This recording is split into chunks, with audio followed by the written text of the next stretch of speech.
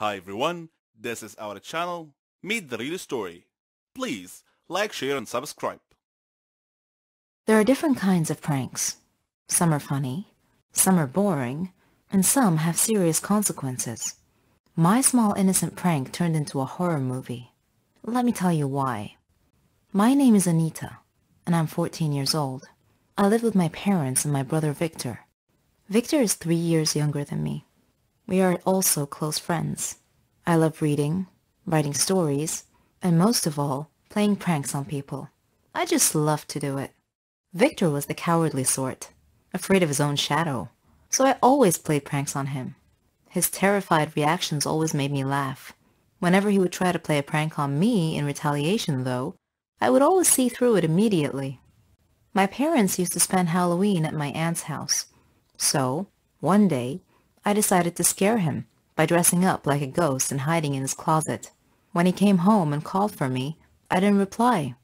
He entered his room and opened his closet to hang his coat, only to be confronted by me jumping out and screaming boo in his face. He leapt backwards, wide-eyed and terrified. He screamed like a girl. I was rolling on the floor, laughing. If he wasn't such a coward, I wouldn't have had any fun at home. "One day," he joked, "your pranks are going to be the death of me." When he turned 17, Victor received a scholarship to the state university. I saw him off with tears in my eyes, hugged him, and gave him a present marked "Don't open until you arrive at your dormitory." Shortly after he arrived, he video called. He had blue powder all over his face and looked hilarious. He said, "Very funny, ha ha ha. You have to stop these pranks, sis. We're too old for this stuff now." Oh, how I missed him. I laughed. With him gone, everything was so boring. When October came and Halloween was only a few days away, the doorbell rang, and I opened the door to find a letter lying on our doorstep. I opened it and found a picture of Victor. His face had been beaten black and blue. He looked horrible. I opened the letter and read, "Victor got involved in drug dealing and now owes us a lot of money. If you don't pay off his debt as soon as possible, we will kill him, and you too. Do not call the police, or he will only die sooner." Panicked, I called the thug's phone number, written at the end of the letter, but there was no answer. Victor was such a sweet and innocent guy. I couldn't believe he had gotten himself involved in drug dealing. I thought of calling my parents, but I decided not to, because they would definitely call the police. So I spent the next 2 days thinking. Then, the home phone rang, and I felt my heart sink to my feet. I slowly picked up the receiver. "Do you have the money?" the caller asked in a cold voice. "I need more time. I don't have that much money," I pleaded. The voice replied, "You seem to think we are joking. Okay, the next photo we send you will be that of your brother's dead body." He said that. Then he hung up the phone. My stomach wrenched. I felt sick and tried to call my parents, but I couldn't reach them. The next day, I heard a knock on the door, and when I opened it, there was another note lying on the doorstep. It read, "The angel of death comes today." My parents were at my aunt's. I was alone and didn't know what to do. I closed all the windows and curtains and locked all the doors. I turned off the lights. At the stroke of midnight, I heard a noise outside my house. I peeked out a window and saw a man, all in black, in my front yard. He was walking towards the back of the house. Shortly after that, I heard the back door open. I ran and hid myself in the closet. Eventually, I heard my bedroom door open slowly. I heard footsteps walking around my room, as if the intruder were searching for me. Suddenly, my closet door opened. I panicked, pushed the masked intruder, and dashed out of my room and down the hall to the dining room. Victor's decapitated head was on the table. Oh my God. My last thought before I fainted was that of the drug dealers were going to kill me too, just as they promised. Goodbye, life, I thought. When I woke up, I saw my parents and Victor, dressed in black. They all began laughing hysterically. Angry, I snapped. "What's going on? Why are you all laughing? This isn't funny." Victor confessed between laughs. "It was just a prank, sis." And you should have seen the look on your face when I opened the closet door. From that day on, I never played pranks on anyone ever again. My name is Ginny. You can call me Bad Girl if you like. That's what the neighborhood kids called me. I have a long story to tell you. I was the eldest of 5 siblings. My mother died of illness, and my father was crippled in a car accident. He couldn't walk, and he had to use a wheelchair. Seeing my siblings suffer from hunger and poverty was a constant sight at home. My father was depressed. Our neighbors helped us a lot, but I was constantly worried what would happen if they ever stopped, so I decided to try and find a job. I knew it wouldn't be easy because I was only 15. Who'd want to hire a 15-year-old? Though I was apprehensive and lacking confidence, I made up my mind to get a job. I went to many places, clothing shops, flower shops, grocery stores. The answer was the same.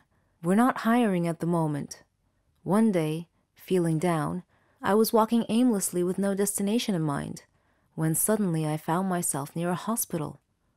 On an impulse, I entered. I saw a nurse, but she seemed too gloomy to talk, so I looked around and found another nurse who looked a bit kinder. She noticed me and asked if I needed any help. I told her that I was looking for a job. Any job. I'd even mop and clean. She felt sympathy for me and told me not to worry. Then she went into the manager's office. I was worried. Was I in trouble? A minute later, she called me in to meet the manager. He seemed very kind, and he quietly asked for my name. I told him it was Ginny. He told me that Martha, the kind nurse who was helping me, told him that I was looking for any job available.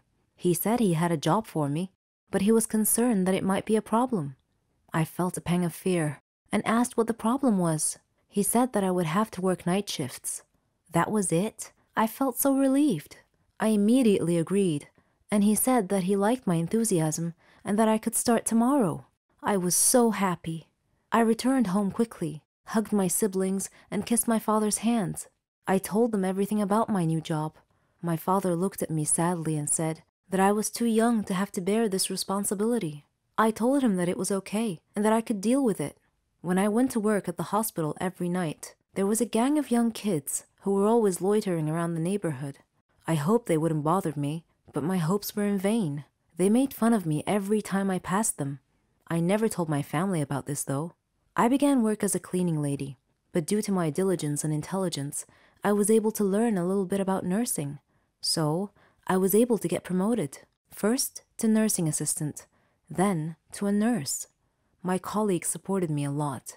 Everything was almost perfect, except for the neighborhood gang that was always bothering me and calling me Ginny the Bad Girl.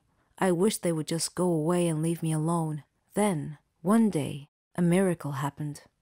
While I was working at the hospital, the neighborhood bullies came in, carrying their leader. He was badly injured. His whole body was covered in blood. They were shouting for someone to help them, and when they saw me, they pleaded with me to save him.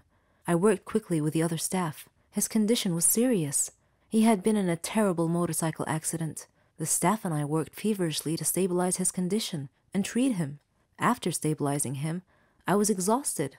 Suddenly, I felt someone coming close. It was the gang. They apologized for making fun of me and asked me to forgive them. They said they didn't know that I worked at a hospital. I smiled and told them it was okay, and that I considered them to be my brothers and sisters. Another nurse went to them and told them that their friend was okay now. I was so happy that my problem was solved. They called me over to talk to their leader. He had tears in his eyes and told me that he was so sorry and asked me to forgive him. He was so sincere that I was moved. I gently asked him to be quiet and get some rest. As I was walking away, he called me and thanked me again. After that incident, the manager called me in and praised me for saving the patient's life that day. I was still a long way from achieving my dreams, but I had a good head start, and the neighborhood gang began calling me the Mercy Angel. Hi, my name is Esmeralda, and I'm 21 years old. In my country, I was a heroine, a patriotic soldier, and a role model for my generation. But every story has a dark side, and the dark side of my story is that I became a traitor to my own country. I have to tell you my story quickly because, well, you'll find out shortly. My spy career began when some terrorists attacked my country. I was assigned to a counter-terrorism battalion, and we were fighting for our lives. Though we were a strong group, the terrorists were suicidal maniacs who had decimated our troops by just charging into our midst and detonating their explosive vests. Only a few of us survived, fighting against overwhelming odds. Then, an opportunity revealed itself. I noticed that the terrorists were hiding behind some large pipes, natural gas pipelines. As a matter of fact, I shot the biggest pipe and killed them all. I became the heroine to a grateful nation, and suddenly, people were naming their children after me. Everyone wished to be like me. Then, one day, I received a phone call from an anonymous caller who threatened to kill my family if I didn't do what he demanded. So, I met with him and his cronies. The moment I saw him, I could see that he meant business. He was a no-nonsense type of individual. Sure enough, he got straight down to business.